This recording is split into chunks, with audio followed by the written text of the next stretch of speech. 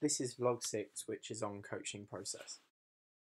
In this vlog, I'm going to evaluate a certain behaviour I adopt during a coaching session. I've recorded a team coaching session where I have a variety of injured and non-injured athletes, all with different specific goals. Make sure you're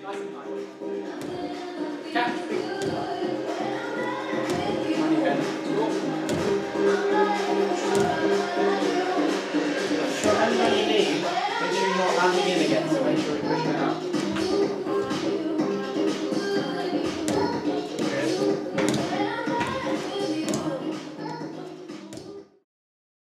This is a quick overview of my vlog. I'm going to look at a certain behaviour I need to improve on when I'm coaching. I'll then review this behaviour. I'll then look at ways I can improve this, and then I'll provide a summary.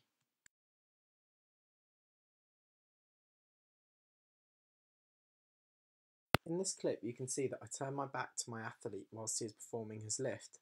This could be a problem as I am not ensuring he is doing the correct technique, which could be detrimental for two reasons. It could be dangerous as the athlete may get injured and the athlete may not be able to get an optimum training response from the exercise. As you can see, I do this on several occasions.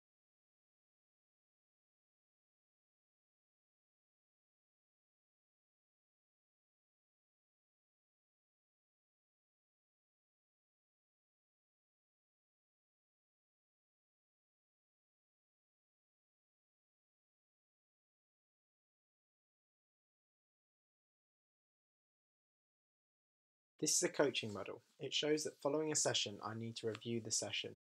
This allows me to plan for my next session, so I can ensure I'm providing an environment which creates the best training response.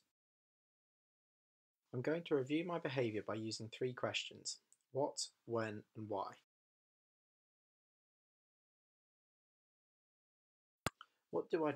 I'm physically turning my back to my athlete, so I'm not observing him. When do I do it? I do this when I'm looking to see what another athlete is doing. Why do I do it? If I'm being completely honest, I think it could be for a variety of reasons, such as the gym layout, the programming, and my gym management. I think it's hard to ensure I'm 100% focused at all times on all athletes with individual programs and training goals, but I definitely think there are ways that I can improve things to avoid me having to have my back turned to an athlete at any time.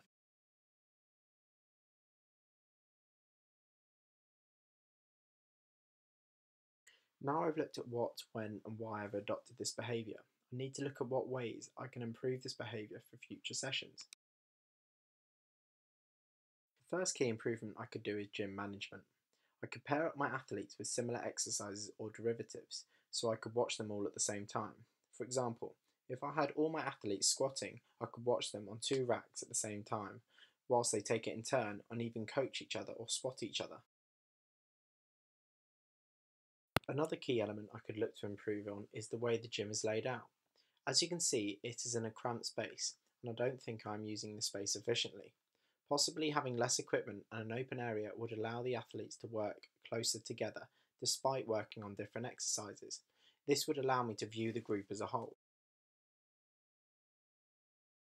Although this is possibly something out of my hands as the gym belongs to the club, however, I could still look to be efficient and lay out specific stations where athletes could be grouped closer together, so I'd never be turning my back to any athlete. This is the plan, do and review process. I've now watched my sessions back and reviewed a certain behaviour. I've named suggestions for things that I could improve on. Now I have to look to see how I can plan these improvements, allowing me to carry them out, and then the cycle starts again. Overall, I've looked at my behaviour of when I turn my back to my athletes. This could be due to a variety of reasons, such as the gym layout, the individual programs, and gym management. On reflection, I think it's clear that I need to ensure that I program my athletes to be on similar exercises, perhaps spotting each other, which could also aid their learning. I also need to ensure the gym is laid out in an appropriate manner and set up ready for the session I'm about to deliver. These are all things that I will take forward when coaching in the future, and again we'll look to review the outcome. Thanks for watching.